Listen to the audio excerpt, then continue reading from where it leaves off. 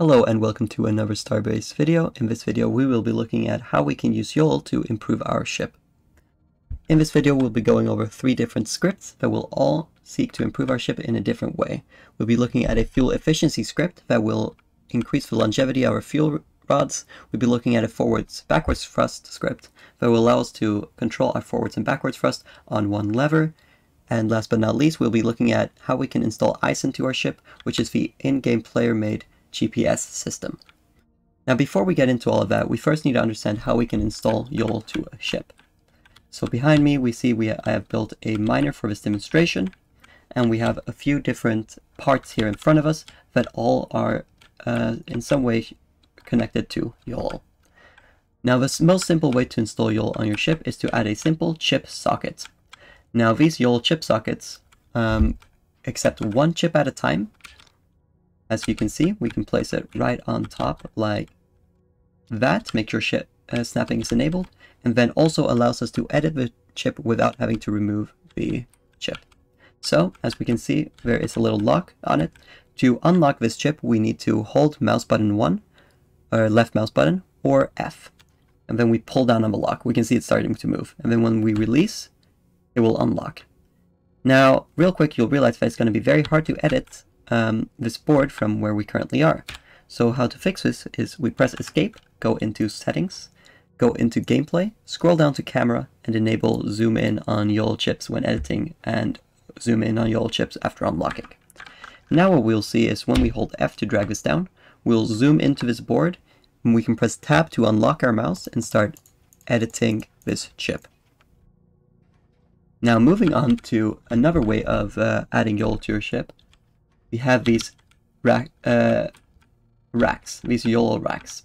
Now these are just normal Yolol racks. We can stack them on top of each other, we can stack them sideways, we can stack them even left and right, we can stack them upside down however we please. And for these racks we have 3 different parts. We have the 2 slots rack, we have a 3 slot rack, and we have the chip reader / editor. Now the 2 slot, every rack system requires at least one 2 slot rack, as this will allow the entire system to have a cable connection. Both the Yolol socket and the racks require cable connection to them. As we can see, we can connect this one like this. Just quickly make a square to show you guys. And this one we can connect through all of these. So that's how we connect them to the rest of our cable system. But what's important to know is that each one of these rack systems requires at least one rack to contain a 2 slot, so we can actually get some cable connection. Let me remove this real quick.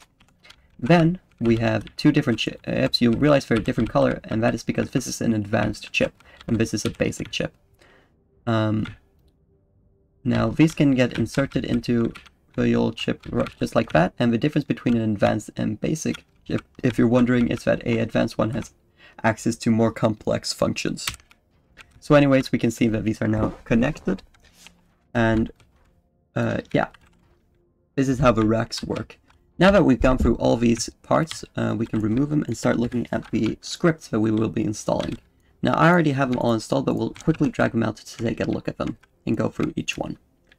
So first and foremost, we'll be looking at the fuel efficiency script. Now all these scripts can be found in the description. And yeah, so the first script is the fuel efficiency script, and it's this one.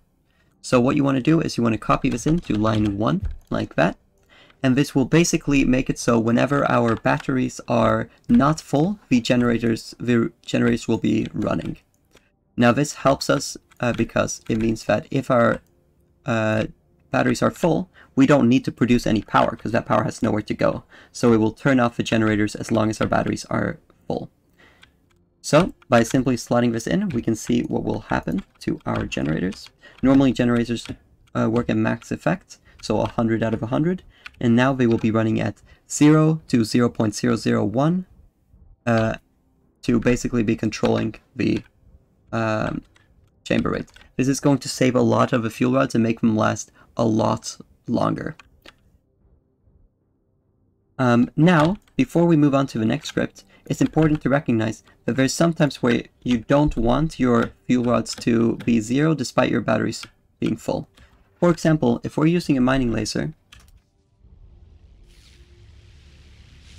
and our battery power gets low, you'll see that it will take a long time for these reactors, if we look into the fuel rate, it will take a long time for these unit rates to meet the limit. And this might cause us to run out of power a lot more quickly, and we basically want to be ignoring the limit. To do this, we want to basically add an override button, as you can see we have here. Now, to make sure this override button works, we're going to want to do a few things. First of all, we're going to use a modified version of a script. You can find the modified version of a script in the description below. And how that looks like is, if we press Edit Script, it's going to be a little bit longer. We just copy it in here. There we go. So this one will now basically require the override button to be inactive to run. Now if we slot this in, just like that, we will see that right now you can see they're still blinking, meaning that they're going from 0 to 001.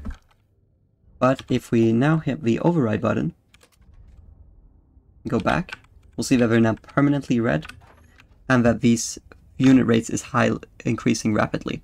Now this is useful if you have a ship that might be using a large amount of power in a very short duration, and you want your fuel rods to be already running at max when you do so. For example, if you have mining lasers attached to your ships, I would recommend having an override button so you can make sure you're generating as much power as possible. So, to set up the override button, you simply want to name one of the buttons override with a capital O, set the on state to 0, set the off state value to 1, and set the button style to 1. Anyways, that is the fuel efficiency script. Next we will be moving on to the forward backwards thruster script. So on most ships, you'll only have one lever for controlling your forwards. Now this will usually say, FcuForward. On some ships you'll have two levers going backwards and forwards, and what we're going to be doing is we're going to be removing this and replacing it with a metal lever base so we can get the script to work. So what you want to do is you want to remove this lever, you want to insert this lever, make sure that this value is set to FcuForward. If you have a cruise button, you want to make sure that cruise is this option right here. It's normally called, I believe, lever centering speed. So you want to rename this to cruise, rename this first value to FcuForward, and you want to insert your lever. Now it's not snapping, and that's because there are some cables in the way, so we'll quickly temporarily remove those. Then we'll insert the lever. Now don't forget to bolt it, because else it will fly off, and then you will not be very happy. There we go. Now, the script for this is also very simple. It is simply FcuBackwards is equal to the negative of FcuForwards. And basically what this means is that when FcuForwards is negative, our FcuBackwards will be positive, and vice versa. Now, if we slot this in, where did it go? Right. These can be a little bit hard to move around sometimes in the editor. Just slot it right in there. We can now see that if we hold control, our ship will go backwards, and if we hold forwards, the ship will go forwards. And backwards, taking a long time to decelerate, and forwards. But anyways, that's all for that script, and now we're going to move on to the last, but definitely not least, Isan. So, what you want to do first is you want to head over to this website, isan.to/isan.pdf. You'll find the link in the description. Once you have this PDF, you'll be taken to the first page. You want to go down to page 5, and here it will go through how to set it up. Now we're going to be looking at Isan Mono in this example, but if you want to set up Isan Quad, it's very simple. All you have to do is, let's go back down here.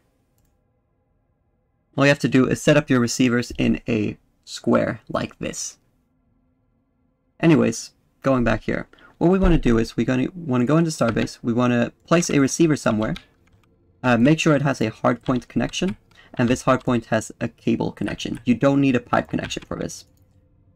Anyways, once you've attached your receiver to a hardpoint, you want to go into the receiver, and you want to go to page 2. So 2 out of 2 up here. And you want to change signal string to A, and you want to change target message to AT. And then last but not least, you also want to make sure the listen angle is set to 180 and not 45. Once you've done that, you've done everything you need to do in the receiver. All you have to do now is change your panel name, panel value, to underscore, just like that. Now, if you also want to make your speed value appear, meaning that you want to see the speed of your ship, what you want to do is you want to go into Isan. Once you've set this up, we'll move on to the code now instead. What we want to do is we want to go into this, and you'll see there's a bunch of lines. Now, these won't be in the description, these will be on the link. So you want to paste one by one, you want to paste all these lines into your chip. If you want to have your speedometer, you need to be using an advanced chip. But once you've added all those lines, you then want to just insert this chip into your rack or ship socket, depending on what you're using. Once this is in, if you want to activate your speedometer, if you have an advanced chip, you want to change this SO value to 0. You see I've already done it. Normally it will be 1, so you just want to remove the 1 and replace a 0 instead. Once you've done that, we can then press F5 and we can see this in-game. You'll see here that it says booting Isan, and then it will display our chords. Now it'll take a few seconds for it to calibrate. Once it's calibrated, you'll see the speed is still completely wrong, so we're just going to wait for that to... There we go. So our speed is clearly 0 because we're not moving. Let's move to max speed and see what happens. This does not update instantly. This will take a little bit to update. So you can see it's now 3. I know this ship can go at 110 meters per second. So hopefully we'll be able to showcase that. And there we go. This isn't 100% accurate, but it's a lot more accurate than nothing, and it can effectively just show you your location and your speed, which is a very nice feature to have from one advanced chip. But anyways, that's it for this video. Please make sure to like if this helped you out, and subscribe if you want to see more Starbase tutorials and Starbase videos in the future. If you have any ideas for any other tutorials or anything else you would like to learn how to do, please just leave a comment with it, and if enough people ask for it, I'll probably make it. Anyways, that'll be all for me this time, and thank you for watching.